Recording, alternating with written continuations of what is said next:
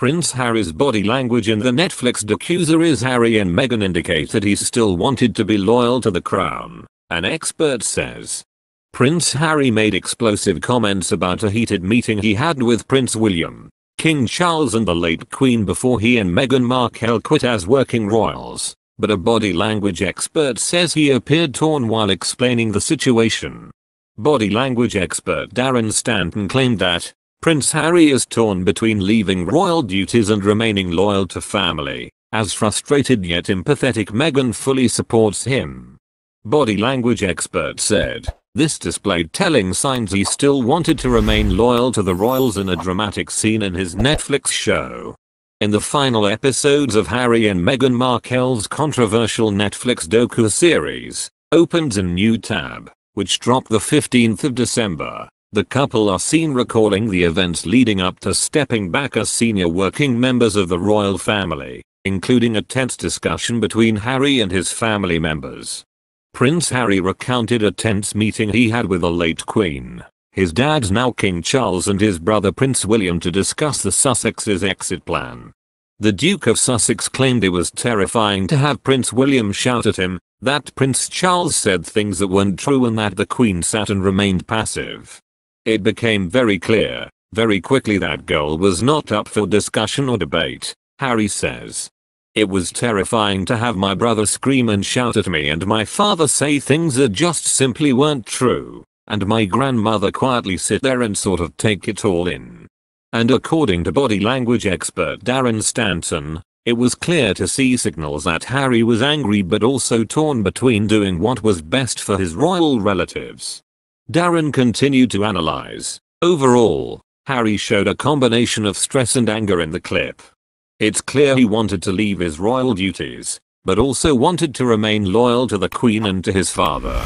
He was being pulled into directions and trying to do his best for his family. Bet for Bingo explained. His brows are raised and his eyes widened. Overshowing the eye in this way implies truth and innocence.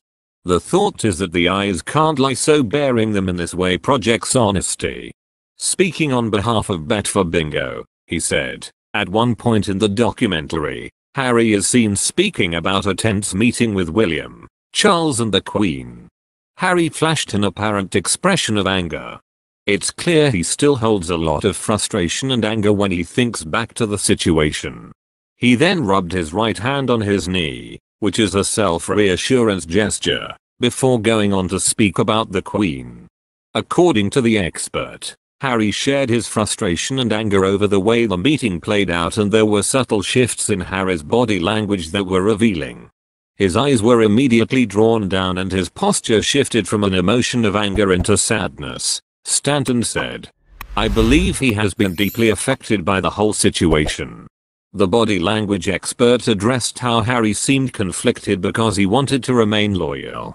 Stanton explained, it's clear he wanted to leave his royal duties but also wanted to remain loyal to the Queen and to his father. Stanton added, he also says he is never going to get a genuine apology from them.